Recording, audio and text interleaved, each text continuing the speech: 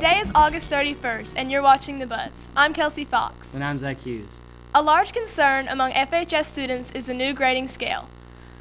It is, an A is a 91 to 100, a B is an 81 to a 90, a C is a 72 to an 80, a D is a 70 to a 71, and below a 70 is now an F.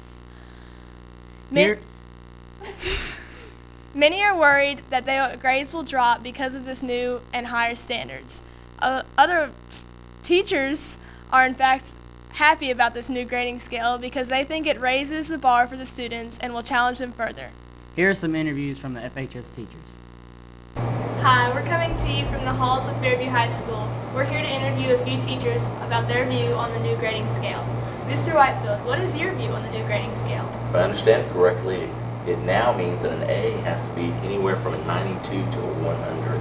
As far as my view on that, I think that anytime you challenge young people and raise the bar, I think it's a good thing because more often than not, they will always raise their performance and try to achieve that. That may not be the popular answer among the students here, but I think that most teachers will tell you the same.